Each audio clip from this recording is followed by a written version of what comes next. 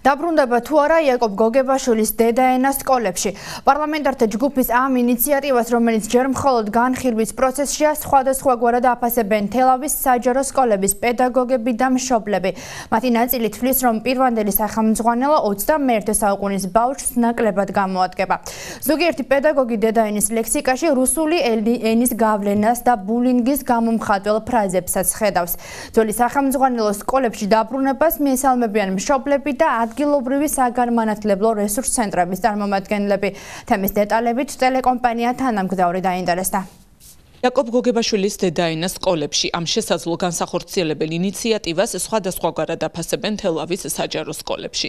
მეოთხე საჯარო სკოლის პედაგოგის დაწყებითი კლასის მასწავლებლის ნინო ბალარჯიშვილის თქმით, დედა ენის ადაპტირებული სახელმძღვანელო სკოლებში ამჟამადაც არსებობს.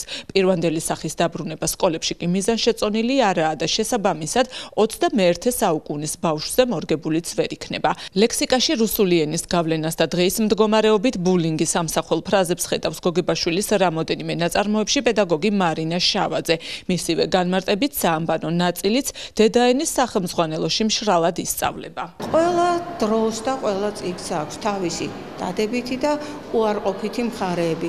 აი თუ კი ჩვენ შევჯერდებით ისეთ ნაწარმოებებზე, რომელიც ნამდვილად კარგად აისახება მოსწავლეზე, ძალიან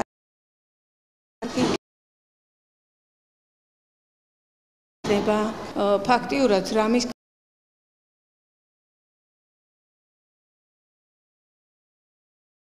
ქართული დაიკარგა მაშინ ქართული ენა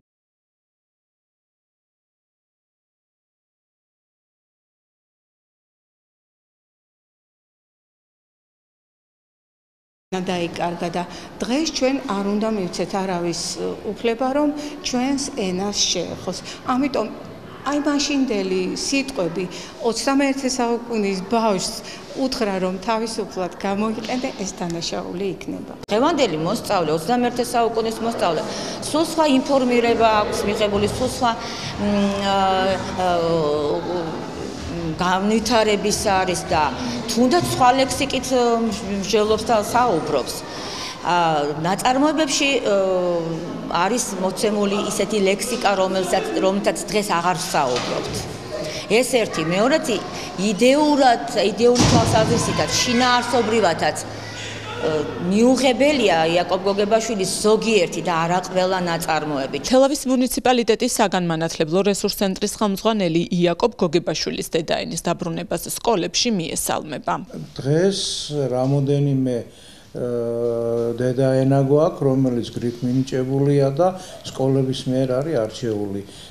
ახლა აი ამ გრიფირებას აკეთებენ სპეციალისტები და მე ვფიქრობ, რომ ვინც აი ეს გააკეთა, არჩიეს იქიდან საუკეთესო და ვფიქრობ, რომ გოგებაშვილისეული დედა ენის შემოსვლა თანამედროვე დღევანდელ პროცესში არაფერს არ გააფუჭებს თუ არ გააკეთებს. მშობლები დედა ენის სკოლებში დაბრუნებას ემხრობიან, მათი თქმით, ბავშვებს აღნიშნული სახელმძღვანელო მოქნილ კითხვაში დაეხმარება.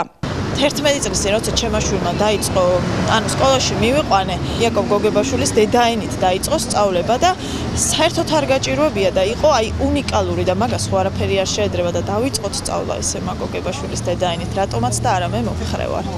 მე მგონი საჭიროა რომ დაბრუნდეს. ჩემმა შვილმაც ხომ გაიარა პირველი კლასი. და რაღაც ესე მეგონა რომ უფრო რაღაცეები იყო სუდად შეცვლილი. 2013 წელს გოგებაშვილისეულ მეთოდს არამატერიალური კულტურული მემკვიდრეობის ძეგლის სტატუსი მიენიჭა.